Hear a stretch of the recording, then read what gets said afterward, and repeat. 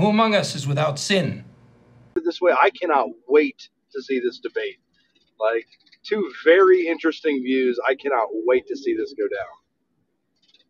Same here. Oh, don't worry. It's gonna be there's gonna be a big expose, brother. Trust me, because these guys, including Khalil and Ilyas and all these guys, have completely been misrepresenting the entire situation.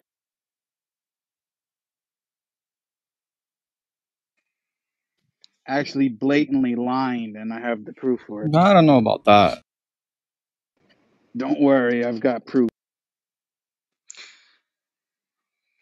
So, since you're here, Jake, I wanted to ask you the question like I asked everybody here. I'm pretty sure you're familiar with Dr. Edward Fazer, and I wanted to ask you the question is that in his book, The Last Superstition, he argues much of contemporary issues in philosophy came from like the adoption of a mechanistic view of the universe, and that if you were to re-embrace the ideas of what was it, formal and final cause, these issues would, according to him, not be as severe as they are now.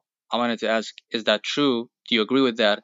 And whether or not, you would see going back to Aristotle's view of the universe as something that was as something that's plausible.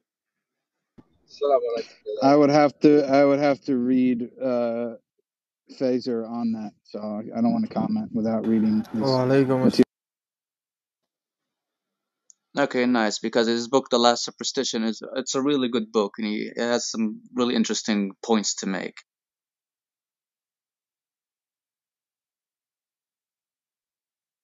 Yeah, I don't really like Fazer, to be honest. I don't respect. Can you repeat that? It glitched out. He said he doesn't respect. I said I don't like Ed Fazer. I don't respect him. I think that he's not a nice person.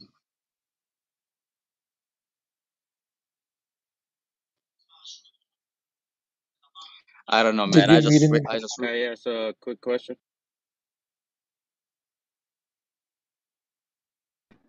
Yeah, go ahead. Yeah, I was just wondering what exactly is the debate on? I see Tawhid, but I didn't know that there was It's going two to be opposing a views. Neoplatonist view versus the defense of the Authentic Creed. Oh, So okay. two different models of Tawhid, basically. Right. Okay, cool. Yeah, I'll go ahead and follow that. Thanks. Yeah, one is Tawheed and one is like, yeah, you can say.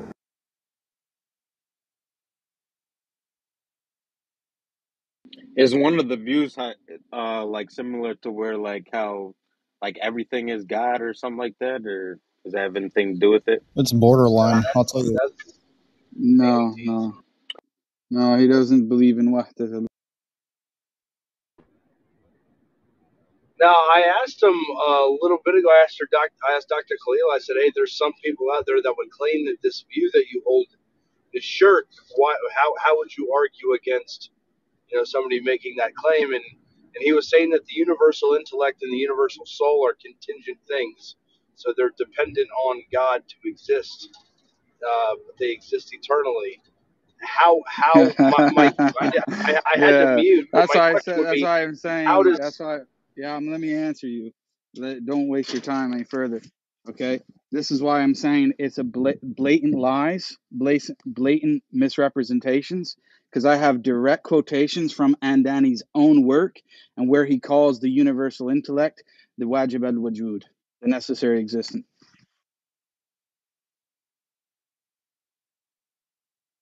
Well, let's just say putting that aside, these other things, this in the universal intellect and universal soul. Let's just say they're contingent, right?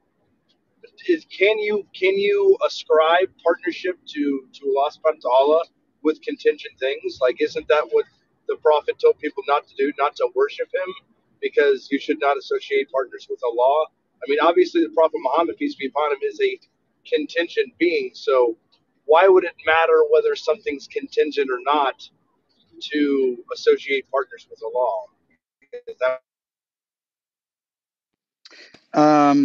Well, he has a different idea of what shirk is, obviously. So he's coming from a totally different angle. Okay. But wouldn't it be that if you have two idea, gods, they'd be independent of each other? his idea of shirk is basically when you have the Neoplatonic scheme. Shirk is essentially attributing something that's higher than something else that you shouldn't be attributed with, or giving something, attributing something to something lower than what's supposed to be due to the higher thing. So, for example, if I'm going to attribute something to the universal intellect that should only be attributed to God, this is shirk, or vice versa. So this is his basically his understanding. So his way of getting out of it is by saying that none of the names and attributes in the Quran actually refer to Allah subhanahu wa ta'ala. They refer to the universal intellect and universal soul. And so there's not shirk as far as he's concerned, because there's nothing that you're really attributing to God, or that you're attributing to these other beings that should be attributed to God. He doesn't think that they're attributed to God. So that's his explanation. Hey, Jake, if you get the chance, check your messenger. If you... Assalamu alaikum, brother. On which Assalamu alaikum, platform? Abdurrahman. Prep group. Walaikum salam. Walaikum salam. Oh, okay. Yeah. Check it. So I'm not sure about the names of Allah, but if something is dependent on something else, doesn't that negate it being partners with it automatically? Wouldn't it have to be independent of that thing to be partner?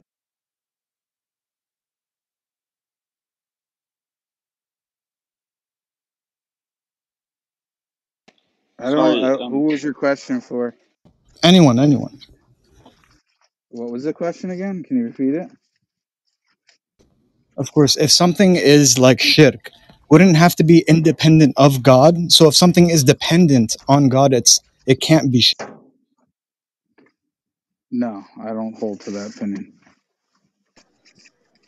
Yeah, because what if we stuck for Allah, but what if we started worshiping the Prophet sallallahu alaihi wasallam? No, of course, that's shirk, 100%. But the Prophet is a contingent thing that's dependent on God. Mm-hmm. So I still think could still be shirk, even though we would be attributing partnership to God via a contingent object.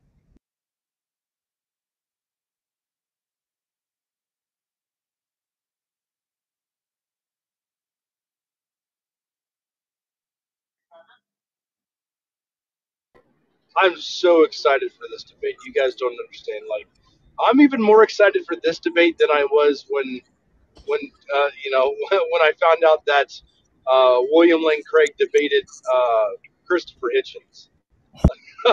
I'm even more excited about. You got to be shitting us. Yeah, like I would make this up. Hey, the world is a rich tapestry, my friends. But trust me on this, you don't want to see it.